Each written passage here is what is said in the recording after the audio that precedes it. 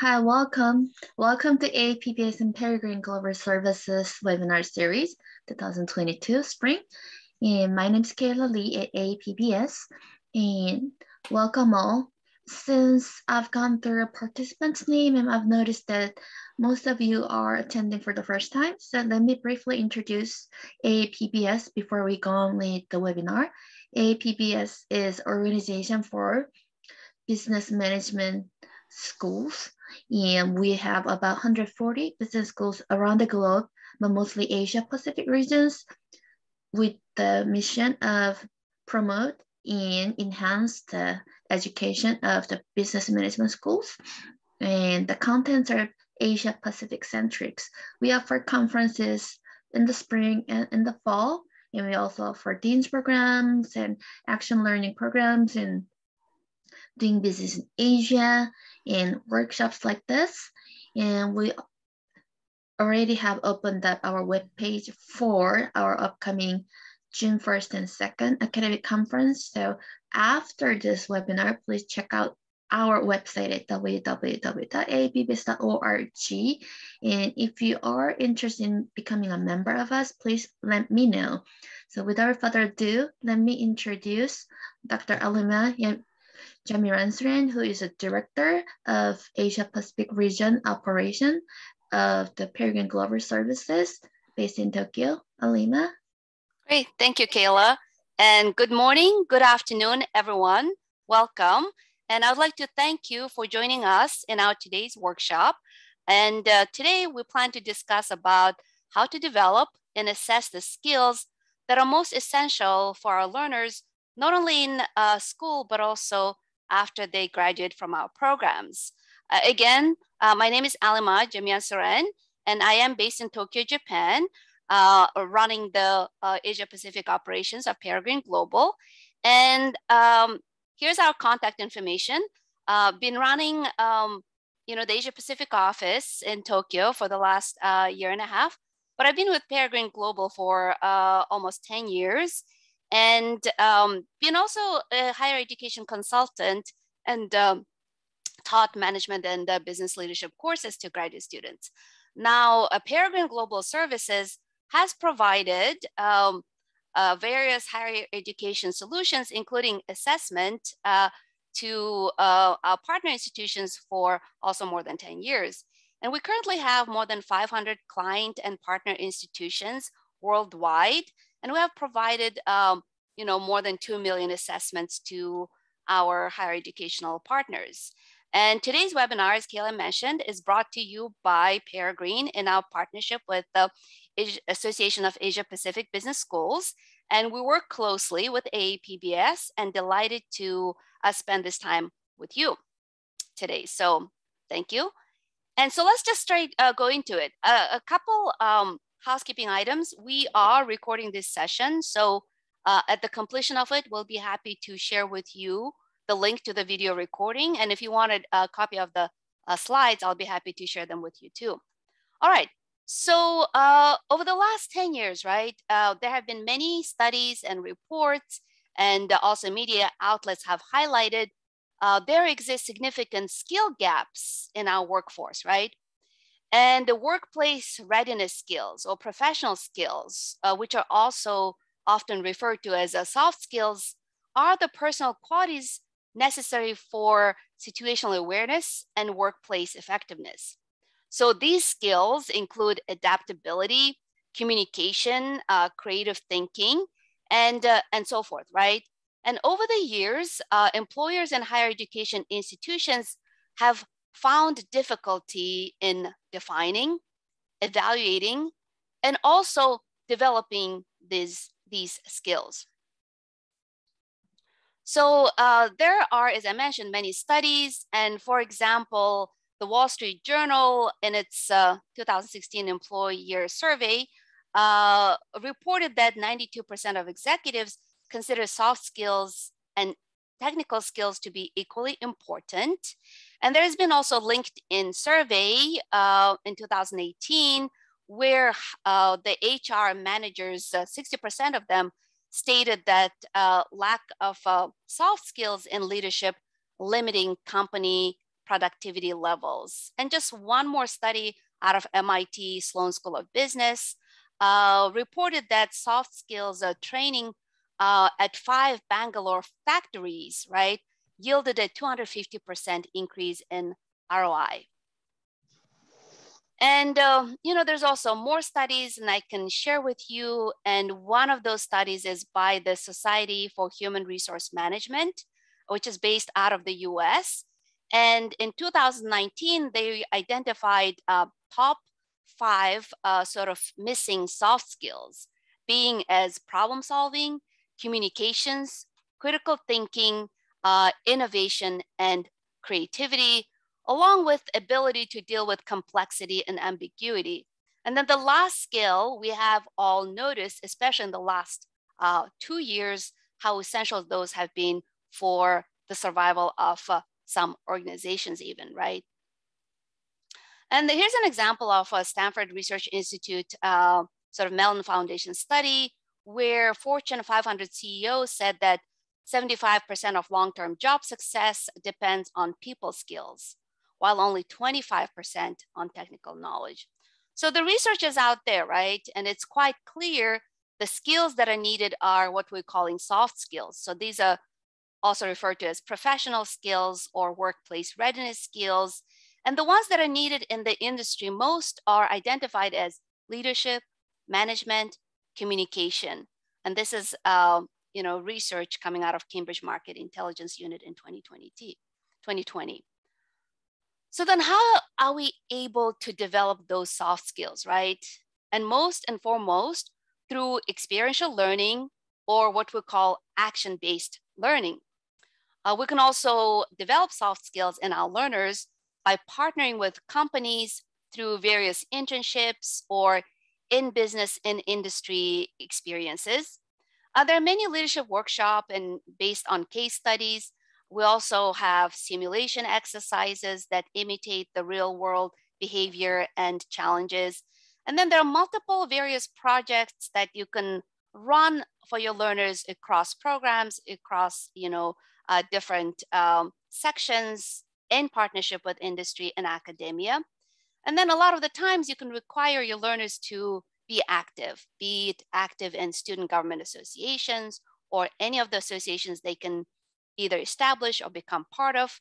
And there are many examples of our business programs establishing in-school-based incubators to support startups of small or various supporting activities or business consulting activities in support of small and medium-sized businesses.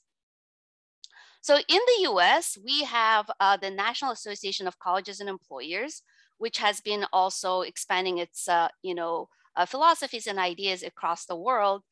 And they have put together a task force of college career services and human resource staffing professionals.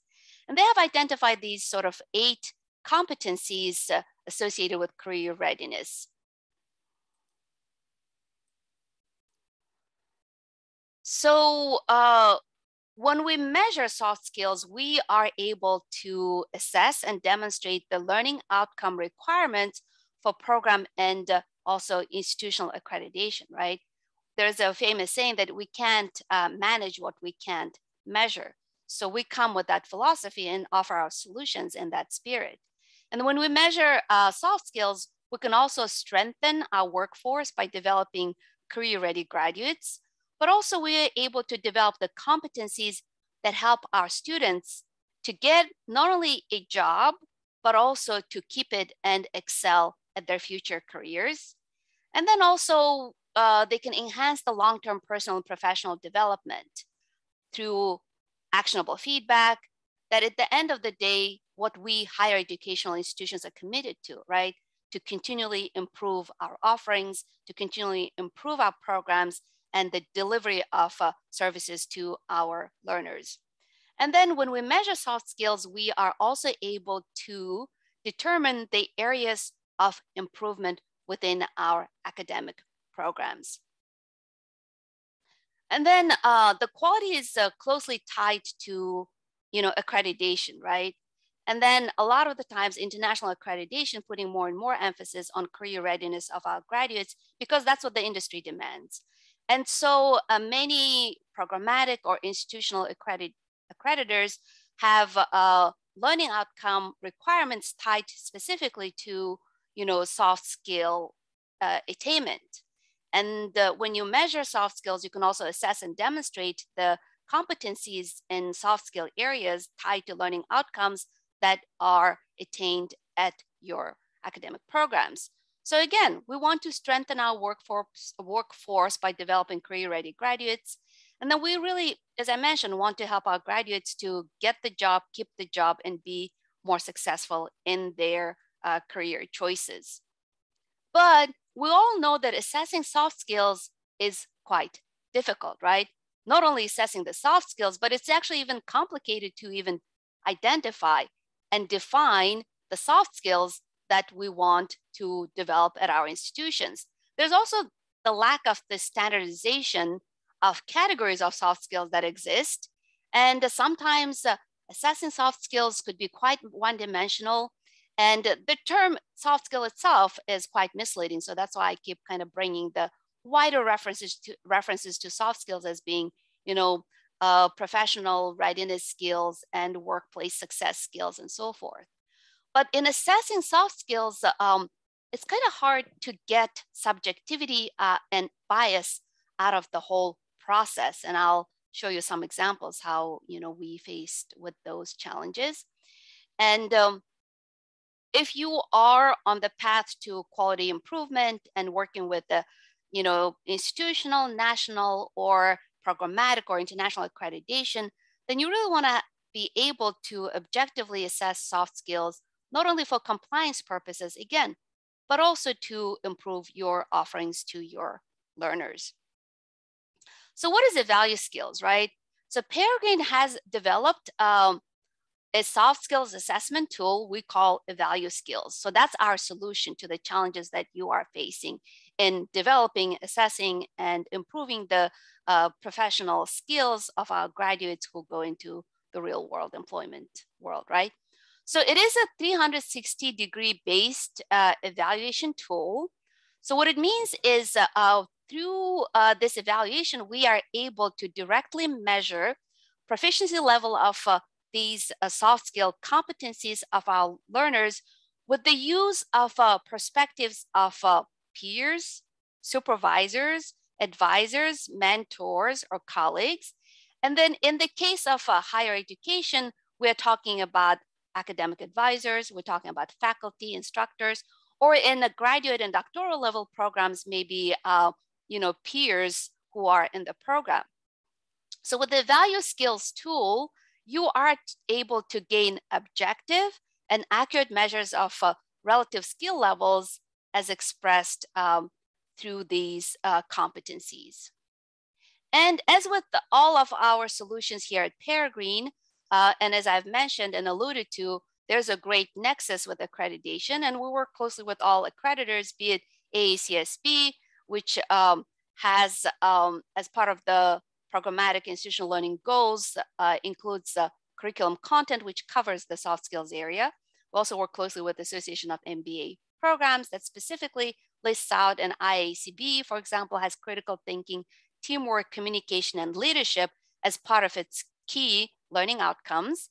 And then if you're working with AAPBS3, which is another partner of ours, they have in their standards, again, clearly stated out that programs have to demonstrate capacity to synthesize and apply knowledge and skills from an organizational perspective for their learners. All right, so to get on the same page, let's go through some definitions. So we are all talking about the same stuff. So first, what is an assessment item? So assessment item is a specific skill presented within the assessment instrument. So assessment items include competency, so relational and influential types, organized by character, skill, action categories. So this is your, competency essentially. This is the assessment item you're including in your EvaluSkills. So what is an instrument template? So instrument template is the specific tool used for the EvaluSkills assessment. And instrument templates are available to use or modify or can be created with your selection of assessment items. We have our templates available to you, but if you wanted to add or subtract, or if you wanted to create multiple instrument templates to assess perhaps your faculty, perhaps your staff, perhaps your learners, then you can create them using various instrument templates. And the assessment is created when an instrument template is used to evaluate a group of participants. So the assessment is typically given a name and you identify certain completion dates, due dates. Now, participant is the person who is actually being assessed through EvaluSkills by evaluators.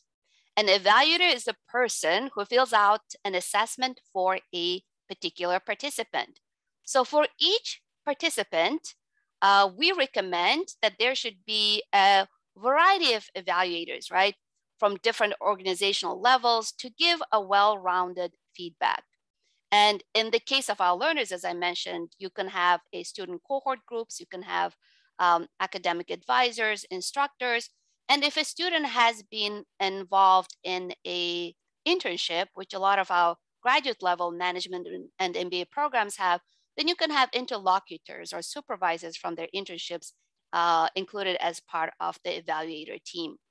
And then, as you know from your previous interactions with Peregrine, I hope that we are well known for our expansive reporting capabilities. And then, so the reports are then generated from the data collected in the assessment process. The individual results report summarizes a participant's collection of evaluations. There's also a group report, and it averages the scores of a group of participants for an assessment. So you can have your student cohort groups defined as, by graduation, semester terms, or enrollment in different courses, or internship experiences, and so forth. All right. So now that we are all on the same page, let's look at what does the instrument look like.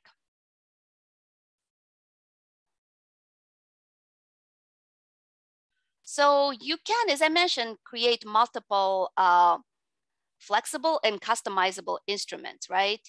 And in order to do that, you can select the assessment items from a database of 200 plus skills and corresponding rubrics that we have generated and we have in our database. So you can also write or add your own skills and rubrics to add to your assessment in addition to what we offer. But we have a very expansive database, as you can see, of 200 plus skills. So you don't probably need to, but you never know. We have many innovative programs that we work with that go above and beyond of what we think is pretty standard. Let's see. So for example, in terms of assessment items on this slide, you see adaptability, business trend awareness, change leadership, curiosity, dealing with uncertainty and ambiguity, emotional intelligence, and entrepreneurial skills included in this particular instrument template. So how do you create the instrument, right? And we can use an analogy of ordering a pizza. As you know all too well, restaurants have pre-created pizzas on the menu, or you can build your own custom pizza.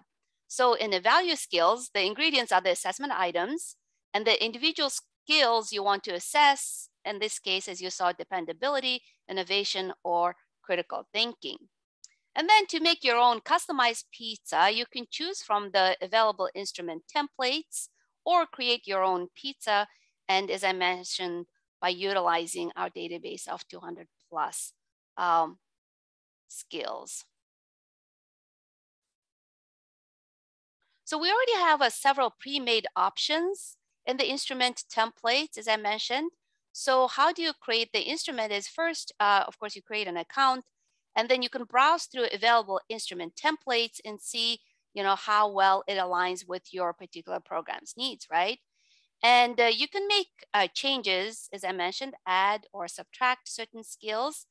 And then you can also run what we call the instrument report to see the items that are included in the instrument, and also evaluation rubrics for each individual item.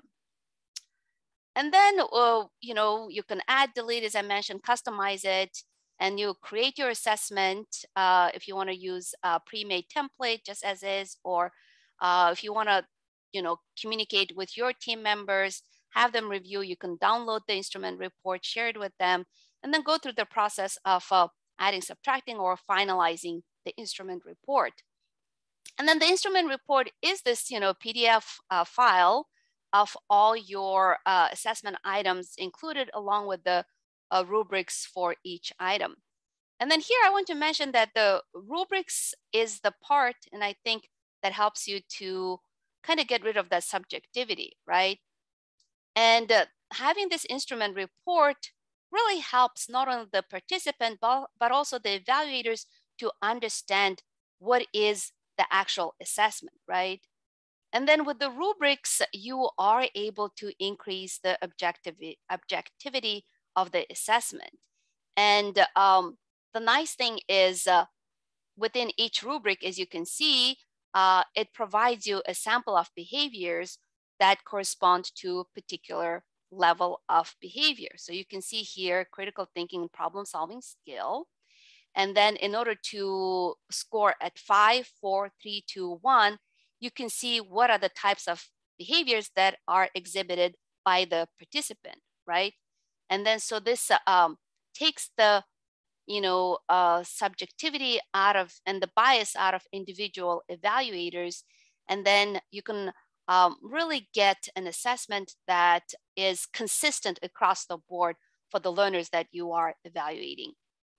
So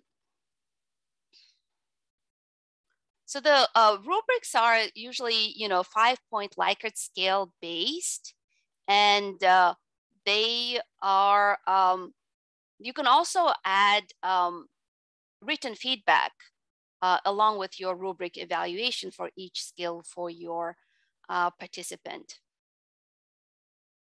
As with all of our services, we provide you with a very easy to use user interface. And as a program administrator, you are able to create and manage various instruments to address the specific needs of your learners.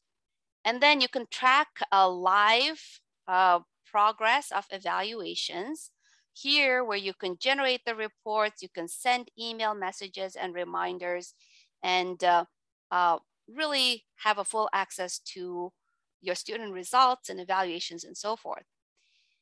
So a couple words about choosing evaluators, right? So participants is pretty straightforward enough. In terms of evaluators, there are a couple options.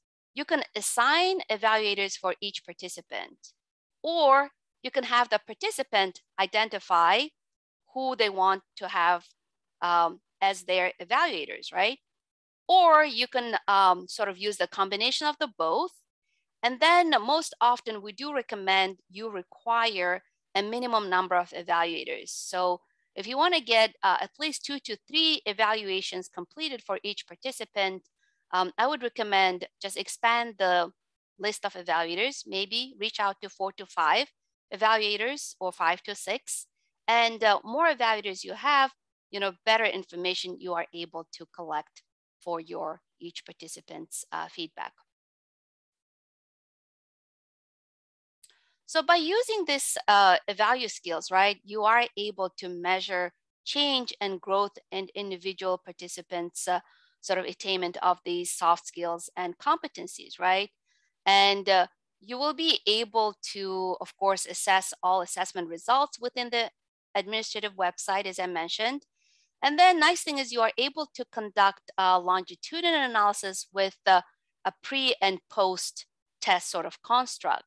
Especially for graduate students, for example, when they enter into your program, and especially if your program is focused on experiential learning, right, is focused on graduating learners who are ready to lead their businesses or industries of their choice, if you collect some baseline measurements of these professional skills when they enter the program, and then if you are able to measure those same competencies upon completion of their program, then you'll be able to really measure the change and growth for each of your individual learners. So you utilize the comparison to see growth in the areas of where, most importantly, additional resources, learning or training may be required for your students or learners. So let's go over the different roles of the participant and the evaluator. So each participant, of course, receives an email invitation with instructions on how to create an account to utilize EvaluSkills. And then they will essentially log into the platform. They upload a profile picture as a visual cue for evaluators. So, you know, when evaluators are faced with multiple evaluations, they'll be able to easily identify whose assessment instrument they are working on, which is nice. And then participants can enter evaluators if that's how the system is set up. And then, as I mentioned, try to kind of have people who are representative from different organizational levels or hierarchical levels. So you get a more fuller picture. And then participants can run the instrument report to see what are the different criteria or what are the skills that he or she is being evaluated on.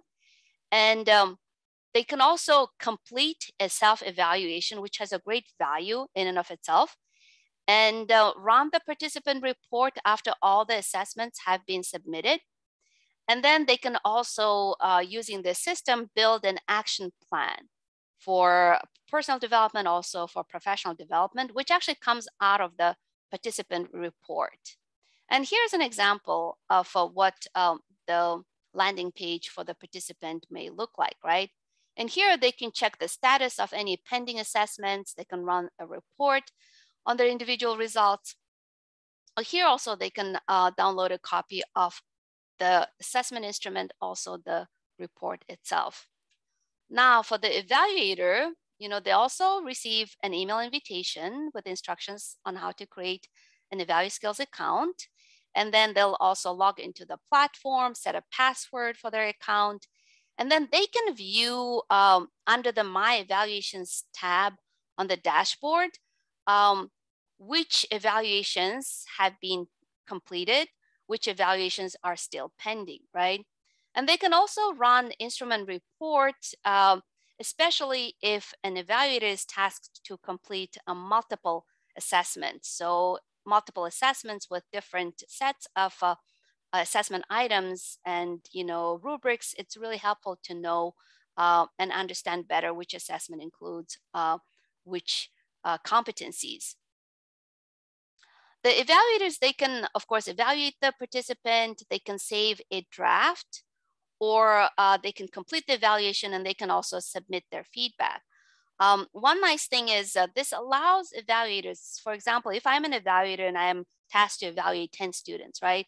And I'm at the beginning not as familiar with the instrument. You know, I have the instrument report, I have reviewed it, and there are rubrics that helps me to, you know, appropriately assess each participant for a certain skill. But also maybe after 2 or 3 evaluations, I get more consistent in my scoring, right? I get a better understanding of different skills and illustrations or behaviors that are exhibited by you know, the participants of the EvaluSkills that I'm evaluating. And then I can go back, actually review previously submitted evaluations. If I need to make corrections, I can do so. And so that kind of, again, we want to make sure that the evaluations happen as objectively as possible. So for the evaluator, of course, evaluator is rating the participant on the skills that are offered in the assessment instrument. And then they compare the experiences with the participant against the statements, behaviors, and scaling shown in the evaluation rubrics.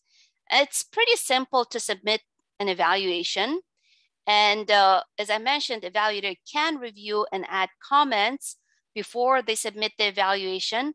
And then once the minimum number of evaluations has been completed, the participant can now generate an individual results report. And then if more evaluations are submitted, then I can, as a participant, also rerun the report with more, with additional data.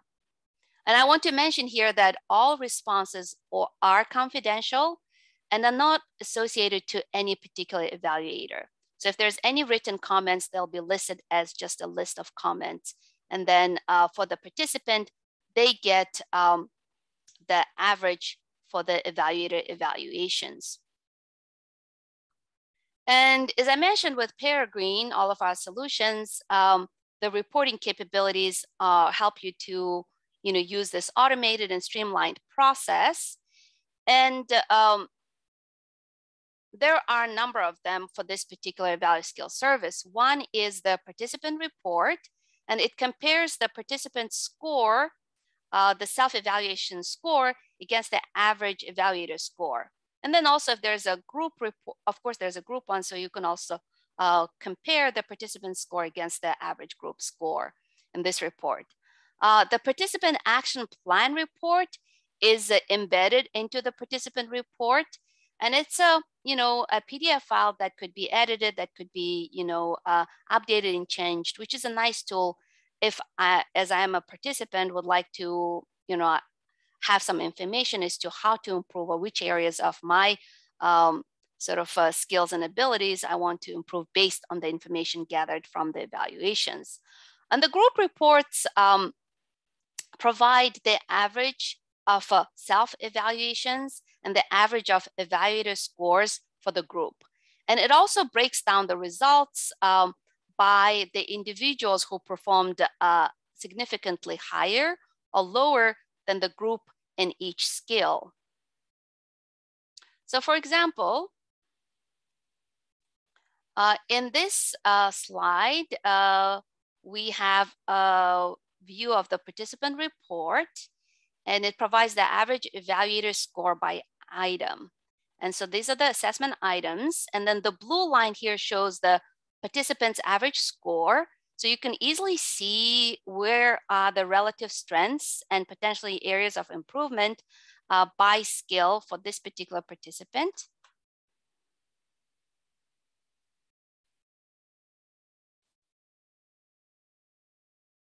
And then here, another view of the slide shows, for example, competency being emotional intelligence. And then the self-score was 4.0, right? And the average for the evaluators was 3.8, which is slightly below that self-score. But the group average was above both the self-score and the average for the evaluators, 4.15. So this actually tells quite a bit of information. What happens is through this process, learners learn to actually realistically get view of their sort of skills and competencies, right? And then at the beginning, they may score themselves overly optimistically, let's just put it that way, right? But you still learn something from that process. I thought I was doing really well, but then I can see that my group average was above my self-evaluation. So there's some room for improvement for me, right? And then, but also the evaluators thought that I'm not as high on emotional intelligence as I thought of myself, right? So there's all good learning lessons, just, even from this simple graph you can draw. I mentioned the action plan, right? The participant report has an embedded action plan, which actually highlights the areas of strengths to sustain for the individual participant, but also it notes the areas of weaknesses to improve upon, right? And then in this action plan, learners can enter a timeline for when I would like to improve and see results on those certain skills and competencies, but also can enter a name of a person who can hold me accountable that I stick to that deadline, right? If I have certain tasks I want to complete, then I'll have someone to check out upon me, because plans are as good as, you have accountability built into it. So here's an example page of that action plan. So the skill here is identified as a weakness is open-mindedness, right? And there's a definition of what the open-mindedness is typically included. And then the self-score was 3.0. The evaluator average was 2.4. So as you can see, I can actually list in more detail as to what I would like to do. If I want to become more open-minded, what can I do, right? Maybe I need to go meet people with a different background than myself. It could be education-based, culture-based, just background-based, or region-based, and so forth. And then, as I mentioned, you enter the timeline for when you want to complete those action items, and then who you will be working with to keep yourself accountable in order to complete your action plan. So here's an example of group reports, and which provide information about a group of individuals' overall strengths and weaknesses. So for example, we have a competency being business trend awareness, right? There's a definition of it, and there's an average for the self-assessments, and there's an average for the student cohort group. So self-score average is 3.85. The group average was 4.28. And so in this example, our students, they didn't feel as comfortable, as confident, and being aware of business trends, right? In terms of self-evaluations. But as a group, they did 4.20. And then you get some information on frequency of ratings, and then, broken down by items scored by participant, also overall ratings by evaluators and their distribution. And here you can, come with the knowledge of where you would like to improve and work with individuals who scored significantly below the group average. So that'll help you to kind of identify with whom you would like to work in on a bit more deeper level. Here's another example of a group report page. So this is average evaluator score by item for the group, sorted from the highest score to the lowest score. So this helps you to see in this one nice, simple donut image, where are your areas of strength and where you could improve in terms of this, listing. And in this example, you can see that my group is strong in accountability, which is really good news. So as a program or as a group of students, we did a great job, but we could improve on valuing diversity. So based with, equipped with this information, I can work on offering or making changes to my curriculum. So how can you apply, how can you use EvaluSkills in your undergraduate programs? Typically with the undergraduate programs, you use it as end of the academic program evaluation. And then you can help them as part of the job hunting, job search, or if they're looking for an internship, this is another area where they can, students can get more insight as to their strengths, right? Into their areas of interest or where they excel, and then use that information to further their career upon completion of the program. For the graduate students, it's more typical to see the pre and post program level assessment, especially if you want to directly measure your learning outcomes, attainment of soft skill competencies. And then the action plan, in this case, from the pre-program assessment, could be used by the learners to develop certain skills that have been identified as weaknesses throughout their academic degree program. And then, as I mentioned briefly, you can easily use EvaluSkills for your professional development purposes.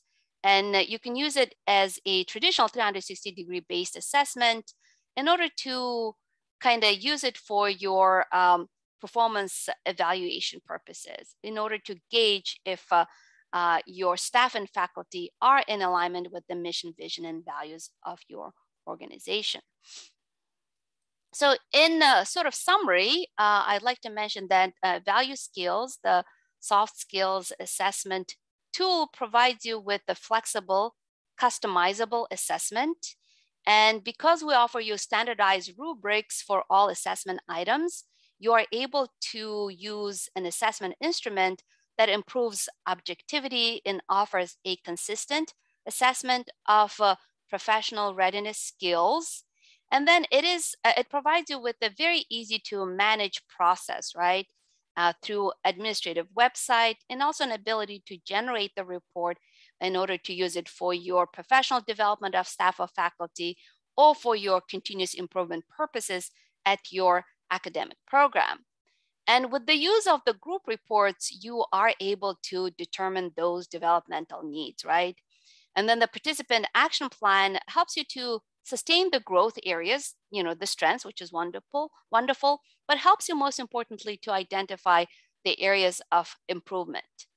And with the use of pre and post tests, you are able to directly measure change with individual participants' development and improvement of those soft skills. So here, I'd like to thank you and ask you if you have any questions. Here's our contact information.